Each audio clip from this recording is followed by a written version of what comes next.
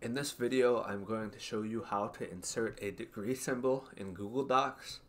So if you're working with temperature, whether you're working with Celsius or Fahrenheit, and you need to get a degree symbol into your file, you may be wondering how to do this. Well, there's actually a few good methods in Google Docs that you can use to get a degree symbol in your file. And so I'm going to show two different methods in this video. The first is just using a keyboard shortcut by using the Alt key code for degree symbol. And then the second method is inserting a degree symbol with the special characters feature.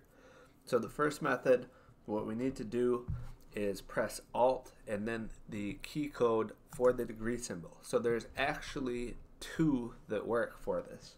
So on your keyboard, you'll be pressing Alt and then 0176, or you can press Alt and 248.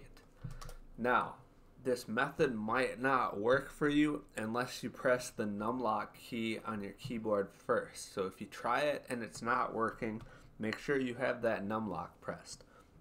So all you need to do is place your cursor in your file wherever you want to insert the degree symbol and then press Alt 0176 and you can see I have a degree symbol, or Alt 248.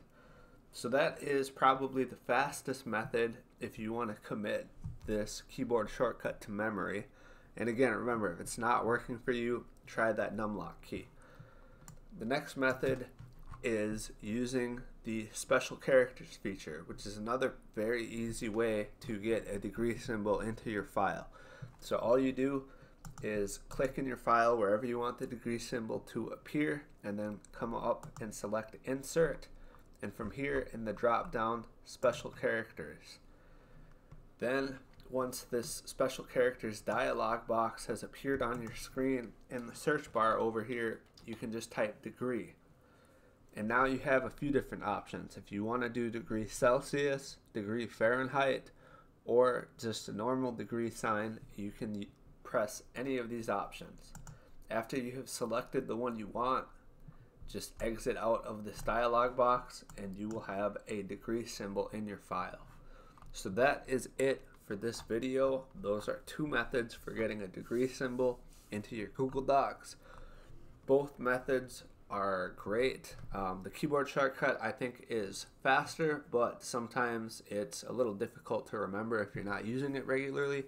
Otherwise, inserting special characters is a great option too.